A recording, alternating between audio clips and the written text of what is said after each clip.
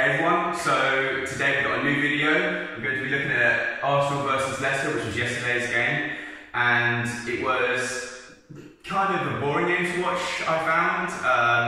There wasn't too many goal scoring opportunities.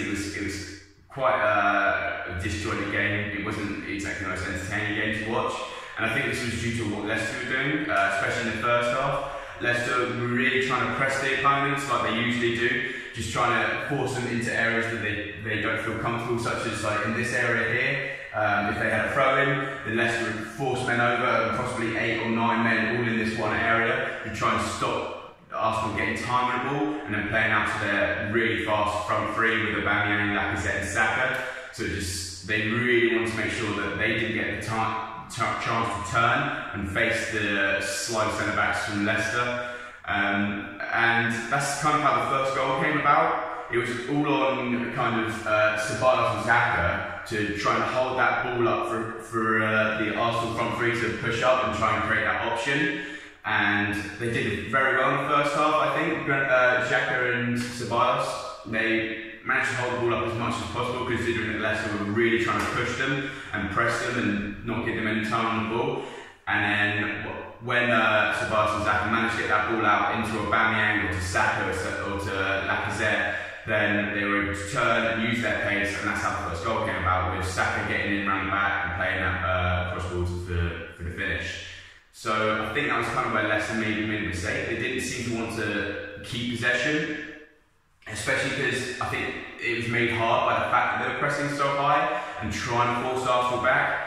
Because when they forced them into areas, like I say, over here, when there was like 8 or 9 of their Leicester players pressing them into this one area, it meant if they did win that ball, then they didn't have any options out wide, and it was kind of just like hopeful play. So if they won the ball back here, then they just try and play into Vardy, or maybe try a little chip ball, and it was kind of hopeful. And sometimes that works for Leicester, especially with the resilience and the perseverance of Vardy. He tends to just run after balls and causes defenders to make mistakes, especially considering Arsenal have probably one of the dopiest centre-backs at the moment with Dan Luiz. Then mistakes could come, but they didn't in this game early on for Leicester, and so I think when it came to the second half, Leicester made a bit of a change, and they weren't too focused on pressing really high. And they just wanted to make sure that they had that outlet, let's say just out wide, or they didn't push the centre-backs further up, so then they had that option to play out to the centre-backs and play across and keep possession a lot more. And then obviously Arsenal did get a man sent off, but before that, Leicester were playing really, really well, and they were creating more chances for themselves. And then obviously when the Arsenal got that red card, that was when Leicester were able to secure that goal. So I think, realistically, what Leicester should have maybe done is done what they did throughout the whole of the first half, because Arsenal have not been playing very well throughout a lot of the year. Their attacking threat is really strong. So if Leicester are just able to maintain possession, then Arsenal shouldn't really be able to get on that ball, because their back three aren't really willing to step out and force mistakes for Leicester, whereas Leicester were willing to do that with Evans and the other 2 centre-backs, Bennett, and I can't pronounce the other one, so I'm not going to bother. So I just think Leicester should have maybe done what they did in the second half and just tried to keep possession, just play their own football, rather than trying to force Arsenal to make mistakes. But yeah, other than that, I think we'll go into it a little further and a little more detail. But I just think Leicester maybe could have done what they did in the second half throughout the first half, and they would have secured 3 points for themselves. So this here is an example of what Leicester were trying to do in the first half. So what I've got here is an example that came up a few times when Arsenal had a throw down in their half. So this would be better in taking the throw. Leicester really committed men forwards to try and force Arsenal back into this area and try and use that somewhat of an overload with the fact that Bellerin's taken to try and force Arsenal to make a mistake and then give Leicester a chance to score. So what you can see here is the first thing I want to point out is the Leicester back three. So what they're doing is they're going man for man. So you have Evans on Lacazette, and then I think it was Bennett on Aubameyang, and then again the back. I still don't know how to pronounce. Probably should have figured that out before this video, but and he was on Saka. And what I noticed they were willing to do was to step out of their position to ensure that they were staying touch tight on their man so that they couldn't then receive that ball and turn out. So for example, if we had Lacazette try to make a move in this area here, there were two options. Either Evans would follow this man in this space here and stay touch tight, or oftentimes, because Ndidi was kind of a free man due to the somewhat of an overload, oftentimes he would then follow Lacazette and stay touch tight. But if this happened a few times, if Aubameyang then decided to make this move into here to try and give an option, then so that Leicester weren't completely open in this space here, then Ndidi would then take Aubameyang, and then this would be when Evans would have to then follow Lacazette if Lacazette then made that move.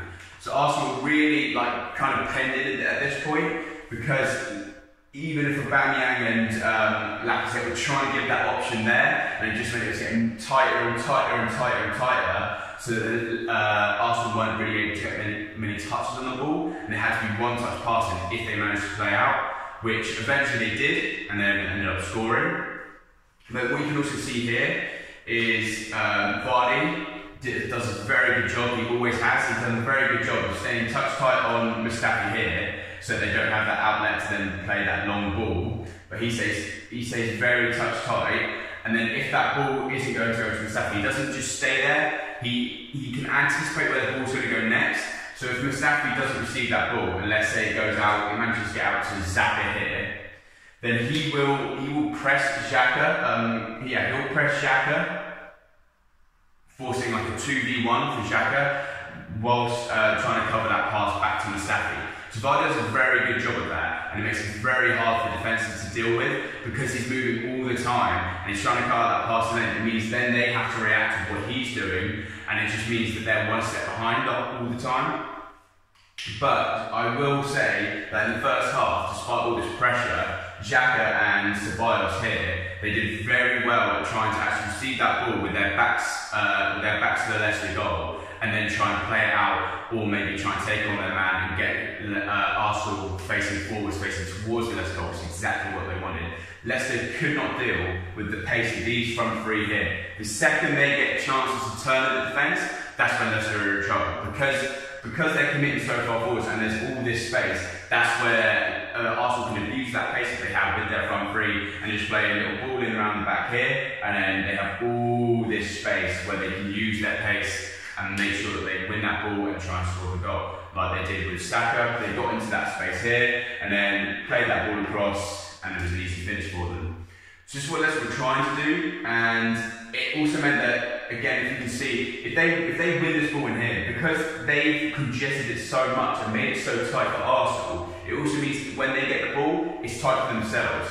And I don't think they are as comfortable in tighter areas like that as like Arsenal are. So it kind of played into Arsenal's favour. Leicester were kind of playing with the hopes of a bit of luck and maybe some mistakes from the Arsenal defence, in that, like, if they won the ball here and he just like flipped it over, maybe David Luiz might make a mistake, or it might just fall luckily for one of the centre mids and then have a shot.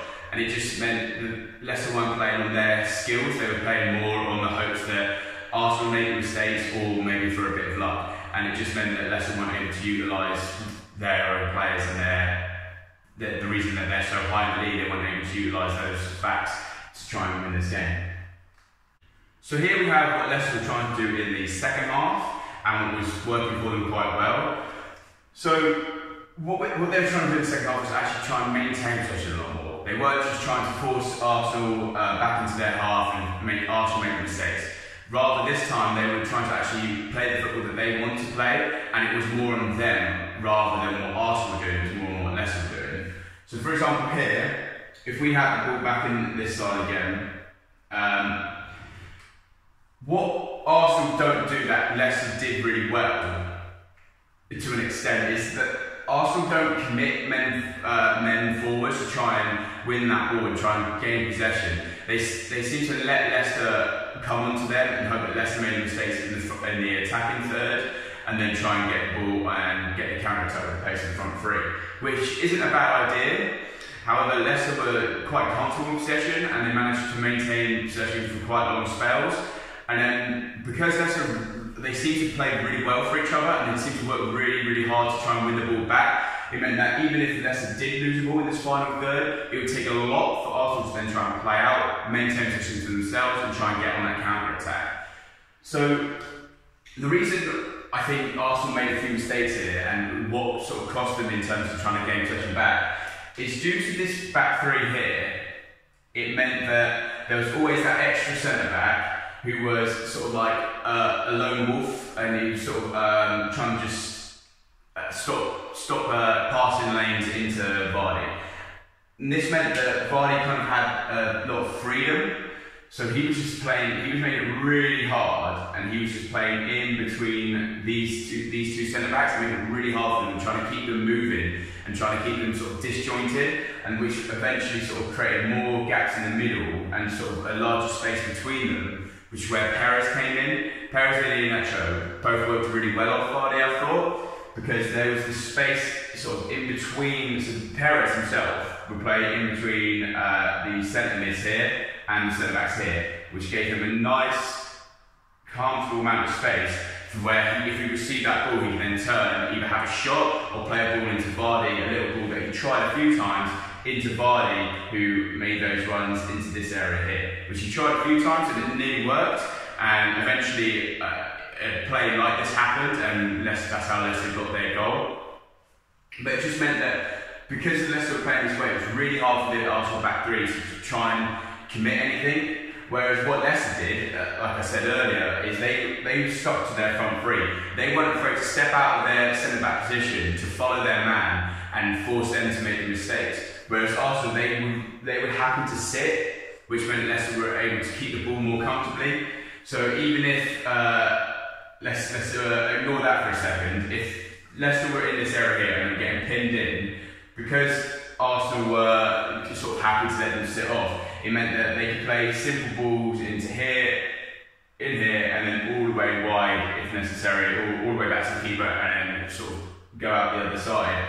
It just meant it made it really hard for Arsenal, and then they probably got more demoralised as the second half went on, because Leicester was just maintaining possession, and that's what Arsenal wanted to do. They wanted to maintain possession, get the ball up to the front three, and move forwards.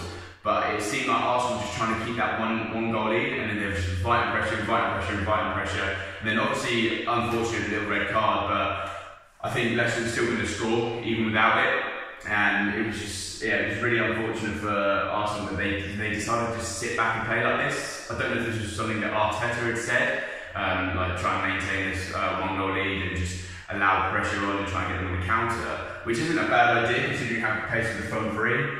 But I don't think he took into consideration the commitment and the pace of the centre mids. Xhaka and Ceballos aren't exactly the fastest and but like the most solid defensively, and they don't work too hard. Whereas with Leicester, the work rate of Ndidi and Perez and Vardy and Iheanacho and all of them, it just makes it really hard when Arsenal get the ball to then try and play out. Whereas the opposite happens with Leicester.